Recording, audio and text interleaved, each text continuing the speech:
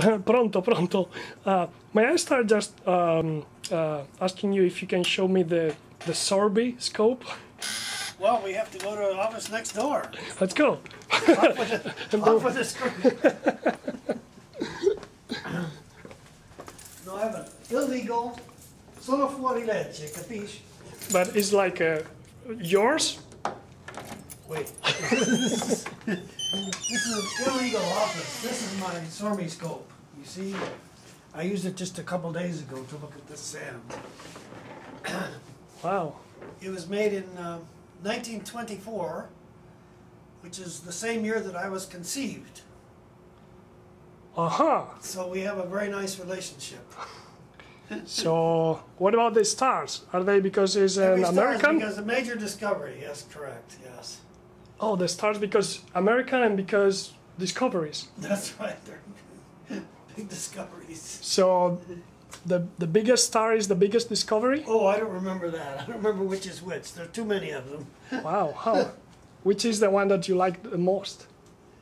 Oh, the stars. I don't remember which one is the big one there, but a great many of them really. Huh. So like, which were a couple of your discoveries with that microscope? Well, with that microscope, for one is one of the discoveries, the classification of carbonate rocks was largely worked out on that microscope. And another discovery was chalcedony. That chalcedony, its length slow, is key to identification of ancient evaporites. Those are two of the things that have been found in that scope. Oh, wow. So about classification, why is it so important to classify rocks? Well, it's a way of understanding partly their depositional environment and how they were formed. And before this classification, there was just sort of a random description of limestones. There wasn't any systematic way to tell which are high energy limestones, which are low energy limestones, what are the components that go into them, like shell fragments and interclass oolites and things of that sort. So it's putting in a regular picture, so if I say biomicrite or something, somebody knows, okay, this is fossils in a carbonate mud matrix. So it's for communications purposes.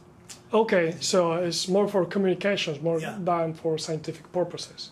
Oh, well, I mean, if you would map, distribution of different rock types, this tells you something about the depositional environment, like you've got a beach here and a shallow lagoon there, this sort of thing, if you put in the names. Well, you know that most of the students of earth science and geology, they know your name because of your classification. How do you feel about that? Like everybody knows your name.